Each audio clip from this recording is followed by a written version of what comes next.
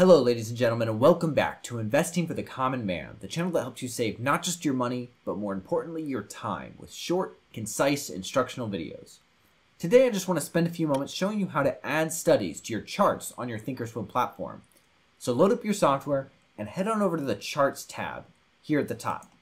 Once you've got a chart up of the stock you want to look at, head on up to the right hand corner and you're going to find this little flask symbol with studies next to it. Click here. And you can add a quick study or add study, but I would go to edit studies. This is probably the best way to do this. Open up this window, and here you just see a laundry list of possible studies you can put on here.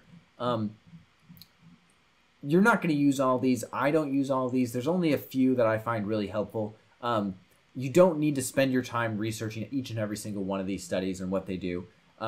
We'll start with the basics here today. So let's pull up a couple of simple moving averages. So just start typing it up here. You'll find it come up, simple moving average, and you're going to want to add selected. The simple moving average is going to be on the price, of course. That's the thing we're studying.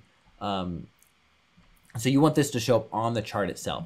And you can also edit what kind of simple moving average. So this is a 9-day simple moving average, but you can hit this gear right here and edit all the properties. So we can make this a 20-day moving average if we wanted to look at that. Click OK. You can also change the color of your study here. If you want it in purple, you can hit OK and then OK. And that shows up right here on our chart. And we can see, as the stock goes up and down, the simple moving average just sort of trails the stock a little bit, sort of smoothing out that, giving you some indicators on possible, entry and exit points on the stock.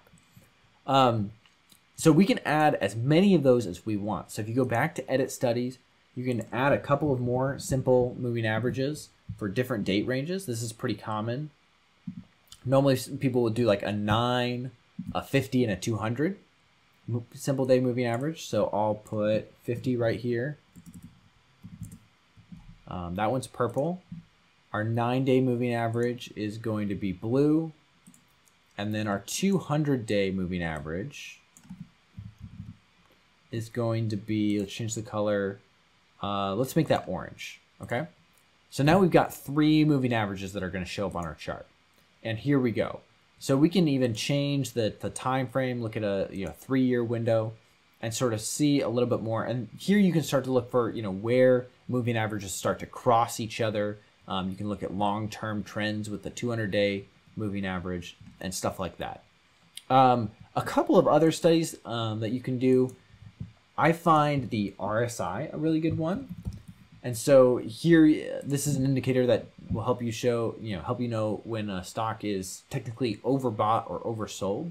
So if we hit add selected, that's going to show up in the lower area because this isn't going to be on the chart itself where we're charting the price. It's going to show up as an instrument right below. So let's just go ahead and hit OK. And then it comes down here, and so we've got a nice RSI chart. So we can see there's periods when this stock, Apple, has been technically overbought, and so the RSI needs to drop back down below 70 before it's considered in a normal range. The last one I want to do, I know some of you guys really like MACD. That's a really good one to look at, a little bit more complicated. If you guys want me to make a video more in depth on how to use these to time entries and exits on your trades, let me know in the comments below. I'd be happy to do that. So we're going to add that MACD, and you can, of course, all of these you can edit. You can change where they're located. If you want the MACD above the RSI, you can hit these little arrows. You can hit the gear and edit some things. I'm not going to do that. Just hit OK. And here we go. We've got, oh, that looks a little crazy. Let me fix that really quick for y'all.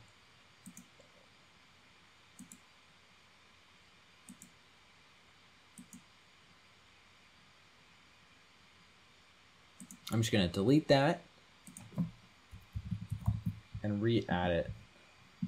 There we go. Now it's in a separate column. We don't want the MACD on top of the RSI chart. All right, here we go.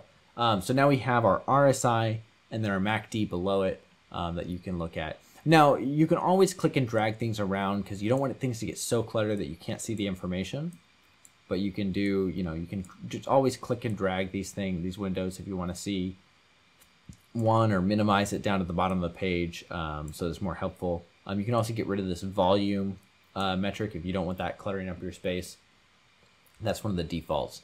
And then if we want to get rid of any of these, we can open this back up, edit studies, and kill each one individually. Or you can go in and just remove all studies. That can be really helpful if you just want to get rid of them all, get a clean slate out so you can start over. It's going to pop up with a dialog box asking if you're sure. Hit yes. And now our pristine chart is back to normal. One of the last things I want to cover in this video is how to mark up your charts. You can do drawings, drawing tools, and there's just a bunch of different options. I'm going to cover shapes and lines for now. So if you want to do, if you wanted to draw levels of support and resistance, you're going to get your line tool, click once at the beginning of your line. You can make this a trend line, or you can make this a horizontal level of support and resistance. You click there, and that will show up. And these are really nice because they are distinct to the specific stocks on your watch list. So if you come over here to Amazon, that line doesn't show up. It's only on Apple. And if you zoom in or zoom out, that line will stay in the same place, which is really nice for if you're planning trades, or you can see back, you can see analysis that you did a couple of days ago. So we're just going to right click to remove that drawing. And the last thing I'm going to do is show you how to do a shape if you want to do a rectangle. These are really good for if you're selling cash secured puts. So you can just click in the upper left corner and then drag to the lower right. And then now you have a little rectangle on your chart. This could be where you're selling a put spread or something like that. You can edit all the properties here. You can change the number, the dollar signs that it's at, the dates that it's at. You can change the color here if you want it in yellow. And then to get rid of that, of course, all you have to do is right click and then come on down to remove drawing. I hope that was helpful. If you have any questions, let me know in the comments below. If there's anything else you want me to cover on things you can do with the ThinkorSwim platform, it's really an awesome piece of software. Just let me know, and I'd be happy to work on a video for that. Until next time, keep calm, stay healthy, and happy trading.